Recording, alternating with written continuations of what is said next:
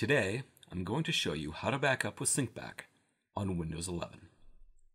First, take your backup drive and plug it in to your desktop or laptop.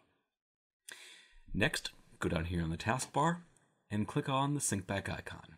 It looks like two arrows, one pointing up and one pointing down. If you don't have the Syncback icon at the bottom, go over here and click on Start, type in Syncback, and click on Syncback Free at the top. In Syncback, you're going to have one called Backup, or in rare cases, it will say everything. Go ahead and click it once so it turns blue. Now at the bottom, go down and click on Run.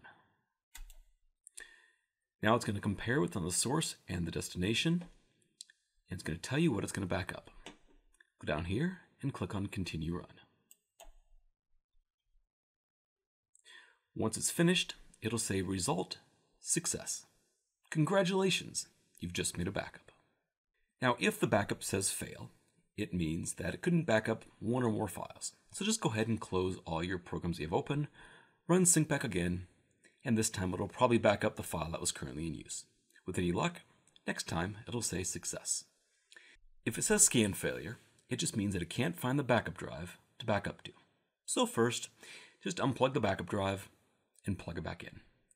Then open Syncback and try backing up one more time.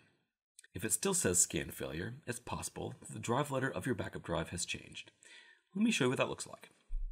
So first we're going to go ahead and open up Syncback, and we're going to try to run the backup again. This time it's trying to find the destination.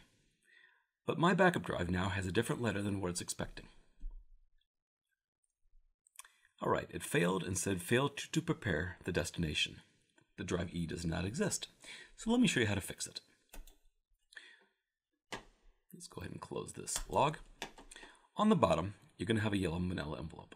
Go ahead and click it just once. Now click on this PC on the left. And let's look for your backup drive. In this case, this is my backup drive. And you'll notice that it has drive letter L.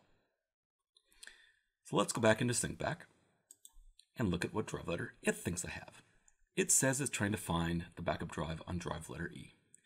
Let's go ahead and fix it. So go down here and click on Modify. And then simply take the E